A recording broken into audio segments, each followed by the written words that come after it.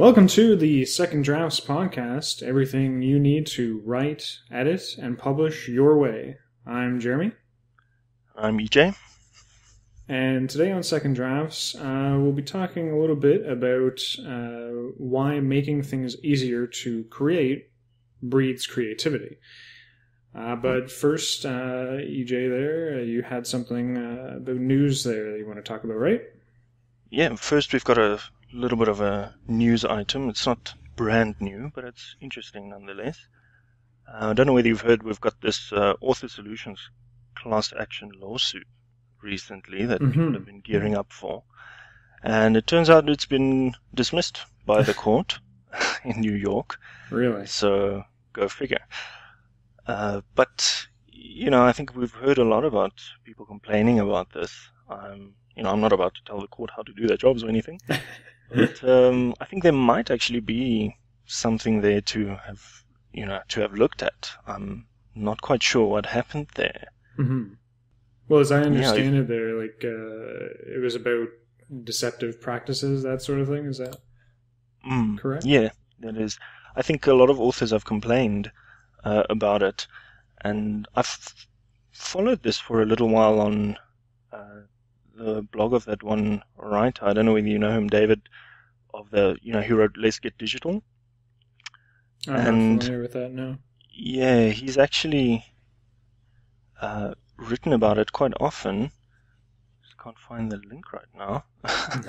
But there's been deceptive practices apparently from Author Solutions. People have been promised marketing services, review services, and they've not always been getting what's been promised. And of course, they only find this out after they've paid.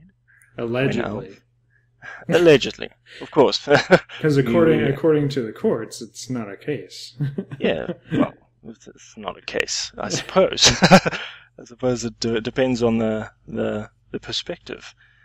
I'm sure for the authors that have suffered with this, it's plenty of a case. But what are you going to do?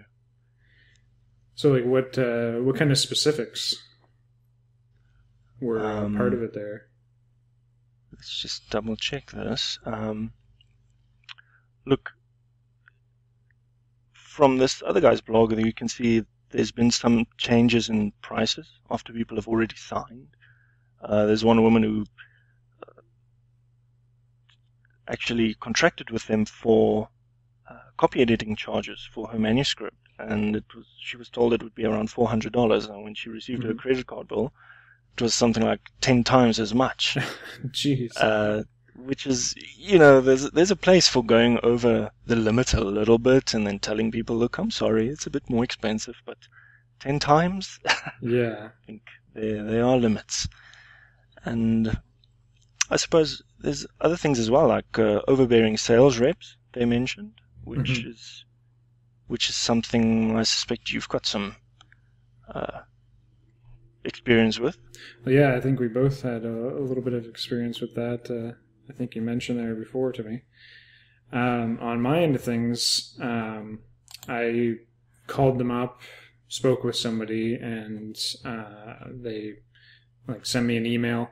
And before I went through with anything, I was just kind of investigating on it and everything, and just looking it up on my own, I found that some of the things just didn't really match up, and the amount of sales that you would have to even just break even on the cost of it just really did not add up. You would have to sell, I think, on their lowest one, even with a discount, 300 copies you'd have to sell just to break even.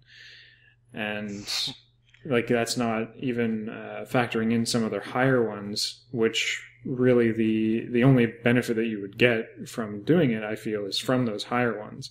So you'd have to sell thousands of copies before you would even break even. And so for what kinds of services are we talking about here? So for instance, their lowest one is regular $9.99. And I think this is in Canadian dollars, but $1,000 for their lowest one, and that doesn't even get you in bookstores. And it's really just... So this is the marketing package we're talking about, or is it Was it reviews or?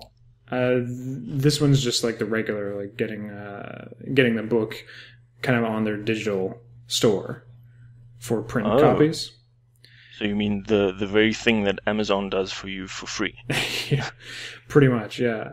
Like this is more like a print on demand side of things, though. So like CreateSpace. Yeah. So they put it on their store, and the basic one, that's literally all it does. They do like cover design and stuff like that, but for $1,000 just to get on their digital store and not have really much in there, the value of it was not really there. Yeah, and because on CreateSpace, for instance, it's comparable, but to get onto the store with CreateSpace, you don't pay anything up front. It's just like a profit share arrangement. Yeah, it's free, and like you don't have to do the cover. So if you have a cover already done, then all the better. They do offer those services, but it's separate, so you don't have to take it. Whereas with the iUniverse, I'm not sure if I mentioned it there, but iUniverse was the imprint, which is in Canada there. If you go with them, you have to get the cover done by them. Otherwise, like that's more value that's kind of just lost. And then again with those, just the basic ones, just getting it on their digital store, it's almost like there's a couple pay to win promotion side of things. So if you go with a higher package, there's these ones that are like $2,000, and then you have eligibility for an editorial evaluation, and then editor's choice eligibility. There's this star program eligibility and rising star thing. So essentially, if you get chosen for these things, you get a little like a award on your listing. It does sound exactly like pay to win. Yeah, because I can't imagine many people are going to be paying for those, and it's like I don't think it's going to be honest. Almost, it seems a bit strange. Yeah, and it's like if your book is good enough, why would it not be on every package? This option, right? Like it really it felt like a pay to win type situation. Yeah. And bane of gaming. Yeah. And then even on that end of things there, you're not getting in a bookstore. So like the bookstores that are in Canada is like Chapters and Indigo, and there are packages that are $3,000 and $4,000. Those would be the ones that would actually get you in bookstores. Yeah. So like it just, the cost benefit was not there, and so I decided not to go with it. And so I wanted to share this with you because I found it quite hilarious when I got it. But just you dodged a bullet there. But it's just like on the side of the aggressive salespeople. So this is the email that I got back after I said that I didn't want to go through with it. So it says, Jeremy, I'm surprised to hear that. Have you decided just to leave it as a do-it-yourself project for now and focus on sales at a later time? So it's like basically saying, oh, you're not going to get any sales unless you go with us. You're not going to get a single sale. It's just going to be DIY, and how dare you. It's like, oh, this dinky little book that you're going to come out with unless you come with us type thing. So I found that quite funny. Yeah, I've had similar with the salespeople. Also just sent a couple of emails right in the beginning when I was starting to look at, what can I do with this manuscript that I've written? Mm-hmm. I've spent so many years on. And my experiences with Trafford. This is another imprint, but it's still the same company, Author Solutions. Mm-hmm. And look what happened. They started emailing me and trying to urge me to take the different packages. They even sent me through a contract to say, oh, this is how it's going to work. And they made it sound like this is a publishing contract. And I took the time to go online and, take a look around and ask, just look at what people are saying. And it turns out they're not quite publishing contracts, in the way that you think of those. They're really just these self-publishing, self-help contracts where they just offer you kinds of services. And yeah, as far as I could see, people don't tend to get value for their money. Look, I wouldn't call this out and out a scam, like you're never going to hear from them ever again, but people tend to be underwhelmed, I think. Yeah, like it feels like they will do what they say they will do, but they're not going to market your book. They're not going to really do anything above and beyond unless you put down the money. That's really how I felt. And even just like there was this review package when I was looking it up there just to kind of look into it. So there's a review package where they offer 3 reviews, like editorial reviews for these different sites. So the sites are Kirkus Indie, Clarion Review for Fee. It might just be called Clarion, but this is coming from the site there. And Blue Ink. So their cost, again, I think this is Canadian dollars there, is $3,499 plus tax. Now, for an editorial review, maybe it might be okay, but then I went and checked on the actual sites themselves. So I checked on Kirkus and Clarion and Blue Ink, and altogether, their price individually, if you did it yourself, this might be in American dollars, but it's $1,319. That's a big difference. So factoring in potential currency exchange there, that's about like a $1,700 difference. Yeah, that they're getting for just being a middleman, really. Yeah, it's silly, really. Like, it's quite an expensive middleman. Yeah. It's because how that's supposed to work, how I understand it, when you're kind of an aggregate service like that, when you're a middleman like that, both parties are supposed to be gaining from this. So, for you as the author, it should be cheaper to do it through this iUniverse place than it is to do it individually. So that's what you're supposed to be scoring out of this. And if you're wondering, how are they supposed to do it for cheaper, that's the whole point of it. They're supposed to be getting bulk discounts. If they send 10 authors along to Kirkus and Clarion and Blue Ink per month, they should be negotiating bulk discounts, and that should be their margin. They can't load a 100% margin on top of what the other guys are charging. Otherwise, why on earth wouldn't you just go directly to the other guys? Yeah, and I don't think that there would be really anything stopping you either, even if you went with one of their standard packages without the reviews, say, there would be really nothing stopping you from approaching Kirkus or Clarion or Blue Ink afterwards and just doing it yourself. Like I feel that it really is deceptive because of that fact. Like they put the package on there, making it seem like this is the only way to get it, sort of thing. Whereas it's really not. So, like, there is definitely a side of the consumer, like, buyer beware type thing. You have to do your research, but it's still like it feels not right. Like I can definitely see why people win for a lawsuit there, but I don't see why nothing came of it. That seems really silly of me. To me, sorry. Yeah. So the final piece of takeaway advice I think that we can actually give to people, I would think, I'm quite confident in saying this, people just, never pay for publishing services thinking that it's going to be a publishing contract.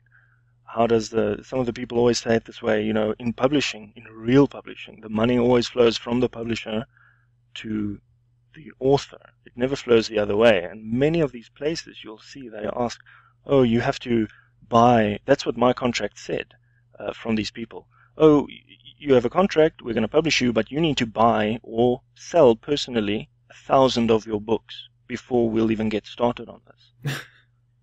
I had to hand sell, I suppose, 1,000 of my books before they would even start the process of the publishing. And that's tantamount to telling me, well, I need to pay for buying 1,000 of my own books before any marketing has been done. Because who's going to make sales without any marketing? So I think that's the important thing to get here is the way money flows, and you have to be aware of this because there are many people taking advantage. Yeah, and it just really feels like this kind of, I guess, will lead a little bit into our second topic there, but it really feels like the old way of self-publishing. Like you had to buy so many books of your own there, like get them printed off, and then basically it's up to you to market and sell those books. Like definitely there might be a little bit of a service provided by the Author Solutions imprints, but it really feels like that old way of doing things, and the cost benefit is really not going to be there. And nowadays, with ebooks and print on demand, like the CreateSpace, things have just become so easy to self-publish and kind of get your name out there. Like doing it that old way just feels almost silly. Yeah, I think there's a lot of people with vested interests in getting us back to doing things the old way. And, it's not a surprise to see, which parent company is at the helm of companies like Author Solutions. But, Penguin, I think it is, isn't it? Yes, Penguin Random House. So they definitely want to try and keep the publishing end on there and the things, I imagine. Yeah, I think the worse of a name, the worse of a reputation, these publishing. Look, we can be charitable and say maybe they just want in on the self-publishing action, and fine, maybe it's that.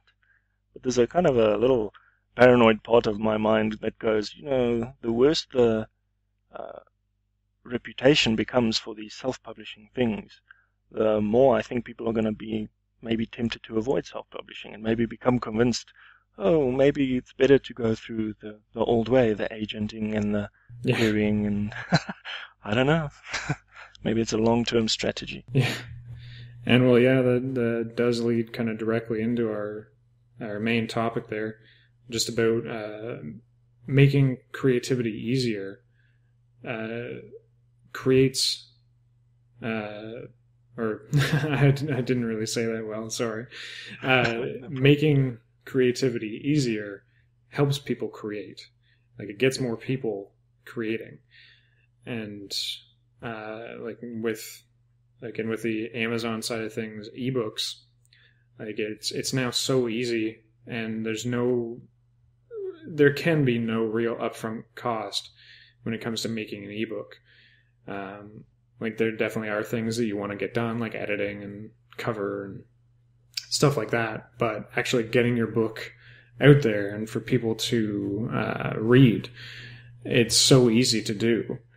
And you find a lot of people, when it becomes easier, they're more likely to do something. Like I always hear people saying, like, oh, I couldn't write a novel. But I mean, you have an idea for one, right? Like there's so many people that really seem to have ideas in their head. They just kind of need to get it on paper, and then making it easier for them to get it out there as well feels like they're more likely to do it. Definitely. I think there's a lot of creative folks that have been, pining to do something, but it just seems a bit difficult. It seems you have to go through all these steps, agent, and I think a lot of people, it's also a case of them maybe having a bit of a self-esteem thing going on. They think, oh, well, who would ever want to read my stuff? Who would ever want to, I'm not good enough. Why should I go through all that effort just to have 20 people tell me I'm not good enough? Yeah, like rejection, just even if we look at relationships, right? You get few rejections, you kind of get discouraged. And I even have like an example a little close to home there. My spouse, her mother, tried to get a book published. I think it was a long time ago, and she got rejected there, and just hasn't tried since, it seems. So it really feels like maybe she was discouraged by that, and it kind of stopped her from pursuing that. And like from what I understand, she really likes to read and write as well. So it's unfortunate. Yeah, it is. It's very unfortunate. I mean, you don't know, what kind of a waste that becomes now. Because maybe she would have found, a big readership. She could have changed many people's lives, depending on what she wrote. I'm not sure, but definitely. I mean, to fall out back on the cliched examples that everybody uses, but J.K. Rowling of Harry Potter, she got rejected 12 times, and imagine if after the 11th time she just gave up, and the world just would have to do without Harry Potter. Yeah. And I think the more barriers to entry we remove, the more of these little hidden gems have a chance to, come out and shine and just be available. And I think in general that's making, our whole culture richer. Yeah, and like I know I mention it like crazy, but the Martian as well. It was initially rejected several times, and then Andy Weir, or Wire, I'm not sure how I pronounce it there, he ended up self-publishing the novel, and it did really well. And it was eventually picked up by a publishing house, and now it's a movie with Matt Damon in it. Like, yeah, well, it doesn't get any better than that, really. And it definitely, those examples can sometimes be few and far between. Like, not every independent novel or independent movie is going to be a hit, but if we take away those barriers, like you were saying, we're more likely to actually create something. Like recently there was a game that came out that kind of inspired this topic, called Super Mario Maker. And I know we talk about games a little too much here already. We're only on the what is this, the third, technically? Third, yeah. And we've already talked about games, I think, on all of them. But the Super Mario Maker, if anyone knows about the Super Mario games, basically you get to create your own levels in this game. And so many people have started creating these, and they make really clever levels. And it feels like they never would have done that if there was not this option, because they can't code or something like that. And definitely I feel that way as well. Like, I'm not very good at math or coding or anything like that. You might be a little bit better than me, of course, but making it easier would definitely inspire me to make a game or make a level in Mario and stuff like that. Yeah, we've got a lot of crowdsourcing going on nowadays. I mean, it's in books sometimes, it's in games nowadays, it's a lot of things. Like I remember Spore was another game that had, lots of user-generated content. Mm-hmm. It kind of lightens the load on the devs, but yeah. I think, a lot of people who would never even think of themselves as game coders now actually went and created levels in Mario, and maybe some of them even got inspired by that to, some high school kid that decided, well, this was cool enough, and maybe I'll become a games developer for real. Yeah. And, you never know. And there's, of course, the other side of the coin as well. Making it so easy by removing all these barriers to entry, you'll get all the good stuff coming out of, the out to market. But many people are afraid that there's also a downside to this. There's giving everyone the opportunity to write and create, and will of course also give the opportunity for them to produce things that are not so good, not maybe at the top of the pile. Let's be nice and say it that way. Yeah. So this is also a concern, I think. Well, I mean, people. Yeah, definitely. Like, on that end of things, kind of touched on it before there as well. Like, it really is, there is a responsibility that when you are putting something out there, you have to make it as good as you can. Like, and for my end of things, like I'm sure that you have as well, written things before publishing the first novel there. And when I was looking back on it, it's like, it's just not good enough, right? So I wasn't going to publish it until I actually wrote the Blackbeard's Freedom. I didn't feel that what I was writing was good enough for other people to see. But even after that, I made sure to get an editor, get somebody to look it over, and like get friends to look it over and give me feedback and fix those mistakes and try and like take away those bad habits that I had formed with writing and fix it before I actually released it. And I think there is really a responsibility that people should have that they necessarily might not when it comes to self-publishing, which is unfortunate, but it's unfortunate, and look, it's good when people like you take all those precautions and be that careful and that thorough and diligent. And I think in the end, well, look, I'm a big believer in free market economics. I think the market will sort itself out.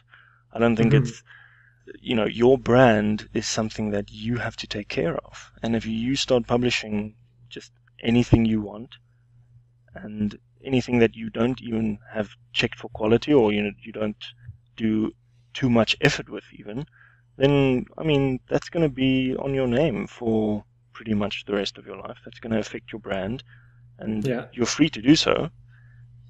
But I don't think in the long term, I don't think that's really going to have much of an effect on the market itself. People are quite good, I think, at finding the things that they like, recommending word of mouth, maybe blog reviews, and I think the things that deserve to be left by the wayside probably will be. Yeah. It's just unfortunate, like, again, like, kind of playing both sides here, but, like, because there definitely are some of those hidden gems, as it were, that won't get recognized, but I definitely feel the same way. Like, if your book isn't good enough, people are going to review it as such, and it's not going to really go anywhere. Yeah, you're going to know. Yeah. Reviews can be heartless sometimes, but there we are.